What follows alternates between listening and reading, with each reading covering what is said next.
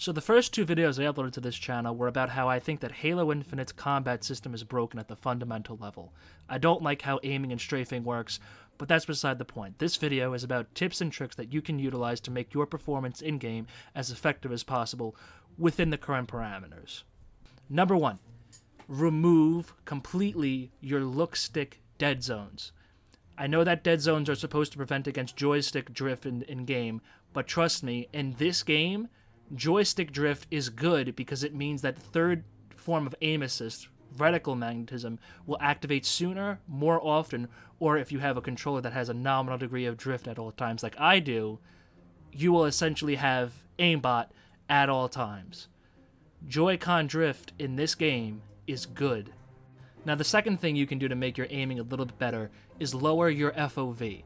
Now, a lower FOV tends to make your reticles seem a little bit larger and makes enemies seem a little bit closer.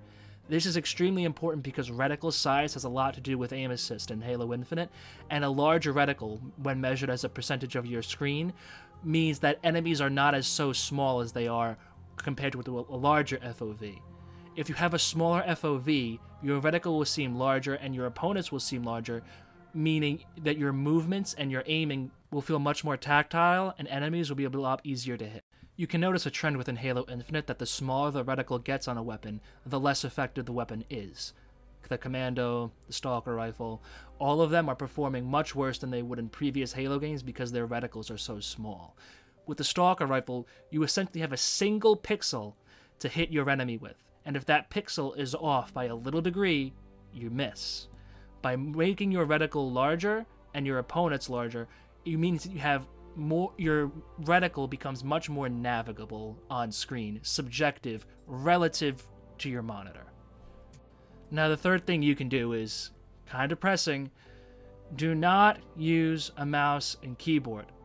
I know it's tempting to think that through practice and determination that you will eventually be able to make a mouse and keyboard viable. Statistically, you won't, and fundamentally, understanding the mechanics of the way Halo's aiming system works, the way movement works, I can tell you, no amount of practice will make a mouse and keyboard viable within past the 75th percentile of players. The better the player you face, the less the mouse and keyboard becomes viable. I know it's nice to be able to look around and reload at the same exact time, be able to jump and reload simultaneously, but the movement advantages a keyboard confers honestly are not worth it.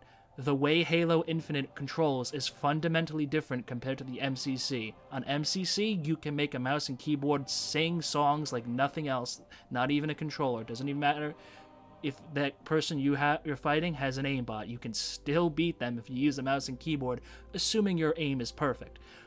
On Halo Infinite, your aim will never be perfect. Enemies can change direction too quickly, and reticle magnetism is just too much of an advantage that the controller has.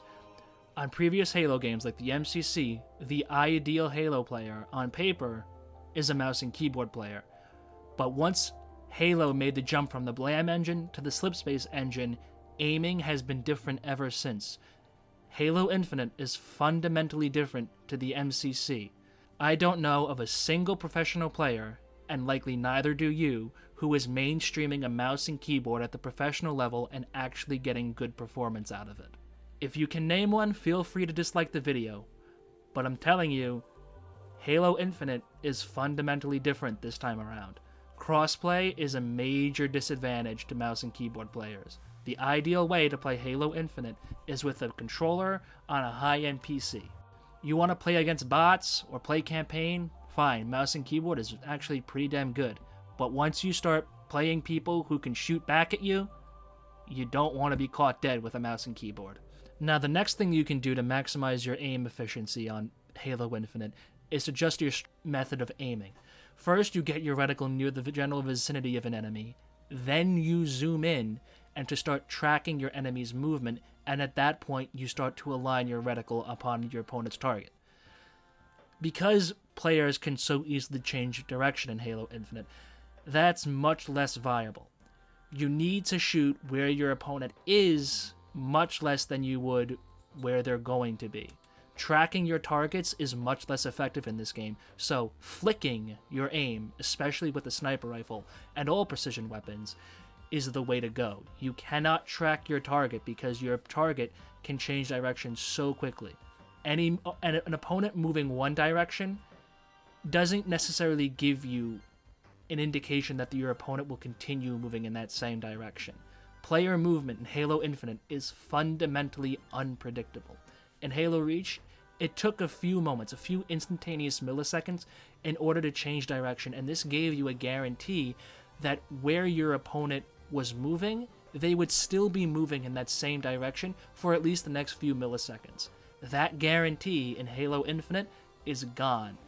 Because flicking is the only viable strategy for precision aim in Infinite, players with fast reaction times, really fast reaction times, with like 100 to 150 milliseconds, are going to be extremely dominant in the Halo Infinite meta. You need to be really, really fast on your right thumb to keep up with your opponent's movement, which is exactly where my next tip comes in. I'm going to advise you to use your left stick to aim whenever possible. You have the same movement parameters that your opponent does, and so if you mirror your movement with your opponent's, your reticle, theoretically, would say upon them just the same as it would.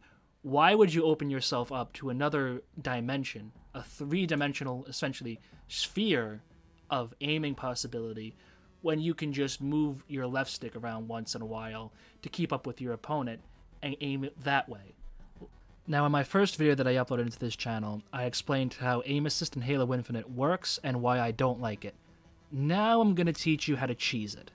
The first tip I gave you was removing your stick dead zones, which basically tricks the game into thinking that you have right stick movement when you don't, thus enabling aim assist sooner. Now I'm going to teach you how you can use your movement to throw your opponent off. We all know how a standard BR duel works. 3 shots to the chest, 1 to the head, and if you've not missed a single shot, the 12th shot in that final burst will come through your opponent's shields and kill them. This means that between the 3rd and 4th burst, when you're in a battle rifle duel, your opponent is going to be moving their reticle up towards their head. But if you're moving vertically, jumping or crouching, this means that Halo Infinite's aim assist, reticle magnetism, is going to also track you vertically. This has caused you to miss so many shots, and you've probably not realized it till now. I'm going to tell you how it all makes sense. If you have an opponent that is jumping up and you're aiming at their chest, and you need to move your reticle up to shoot them in the head, remember how the way aim assist works is moving targets, and a moving right stick means that the aim assist will track your target.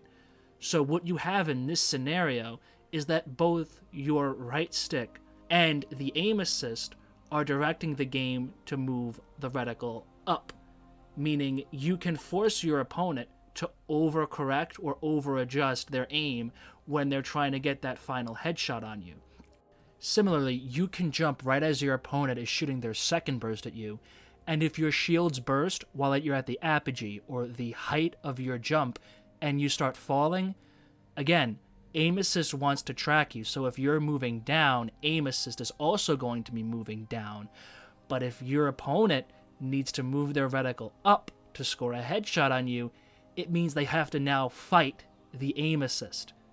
Now you understand why I hate aim assist in Halo Infinite and why I want it to return the way Bungie did things. Not only does Halo Infinite's aim assist make you land shots that you don't deserve to hit, it also forces you to miss shots that you deserve to hit. Now, I'm sure that integrating all of this information into your strafe and perfecting the perfect strategy that takes advantage of your opponent's aim assist at exactly the right moment to force them to miss shots would require Bruce Lee moments of coordination and dedication and a lot of practice to get right. You now understand what the ideal strafe of Halo Infinite is.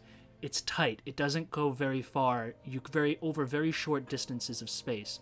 You want to have a lot of verticality.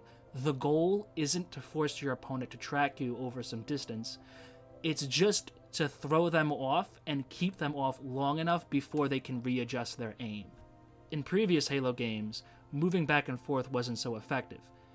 The game would actually nerf your momentum so that there was a small delay before you could change directions. And so in previous Halo games, the ideal strafe was much more elongated with sporadic bursts of movement There was an emphasis on on speed rather than trickiness. You wanted to move fast and to be as mobile as possible to force your opponent to keep up with you, rather than in Halo Infinite, what you really want to do is throw them off. And keep them off because readjusting your aim is deliberately impossible by Halo Infinite's design. Now, in my first video, I mentioned how one setting, controller setting, is withheld from you, and that is the curve. The manner in which the joystick accelerates from its lowest value to its maximum value is pretty much the same for everybody else. You can set the max input threshold, and you can set the minimum input threshold, which is essentially the dead zone, but you can't actually design what happens in between. And I mentioned in my previous video that the Halo Reach DMR, the curve on that weapon, accelerated much more aggressively than it did in Halo Infinite. In Halo Infinite, you are essentially given two categories of aiming, micro-adjusting and turning, whereas Halo Reach gave you the option of micro-adjusting, macro-adjusting, turning around, and also looking around. The Halo Reach acceleration curve was much more varied, and different parts of the curve were used for different parts of moving and looking around. So when it comes to controller settings, you want to have it all. You want the first few millimeters of your thumbstick to be really slow, and you want the last few millimeters of your thumbstick to be quite fast. And the way you do this is by using acceleration. Now I want to explain how acceleration and max input threshold work together, because acceleration doesn't kick in until you've pegged, which basically means you've hit your max input threshold. Max input threshold does not help you at all while you're moving your thumbstick toward the edge. It only comes in and adds a multiplier value at the end of your thumbstick curve once you've moved your thumbstick all the way to the edge. So you want your acceleration to be rather high, that way you can turn around quickly. Like I said, you want the first bit of your thumbstick to be quite slow and the last bit to be quite fast.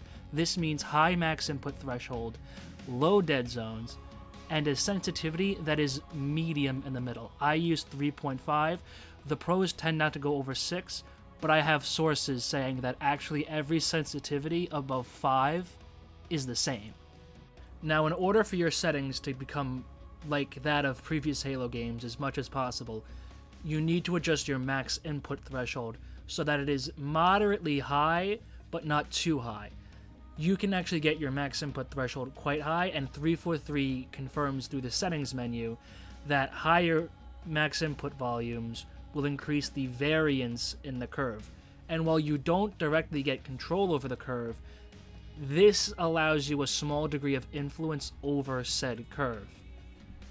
Variance in this context means the difference between the lowest value and the highest value. So if you want it all, like I said that you should, you want to have a moderately high max input threshold because it makes it so that your sensitivity or your acceleration gets faster to a higher sensitivity sooner. After you've done all of this, aim assist will still have a great degree of sway over your aiming, but hopefully you'll feel that you have control over your reticle and you'll be much more confident in your ability to place it over your targets. I've never played Call of Duty Warzone, but I think it actually gives you the option to choose a separate acceleration curve setting that everybody can have a preference for.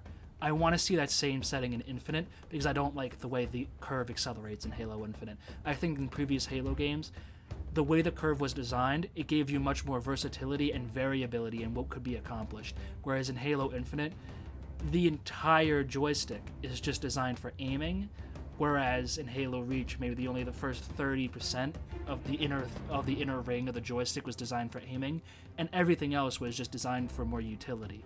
Previous Halo games, the way their controls were handled, they just gave you more utility and put you... They made you feel like you had greater control over looking around in the environment. I don't like how Halo Infinite handles competitively, and so I can't really get into ranked or playing this game seriously for any length of time.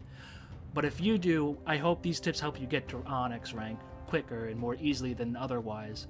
And if they have helped you, please like, share, comment, subscribe, and hit the bell icon so you can be notified whenever I upload a new video. I'm trying to make Halo Infinite the best Halo game ever by providing feedback or whatever else I can do to make the future of Halo as bright as possible.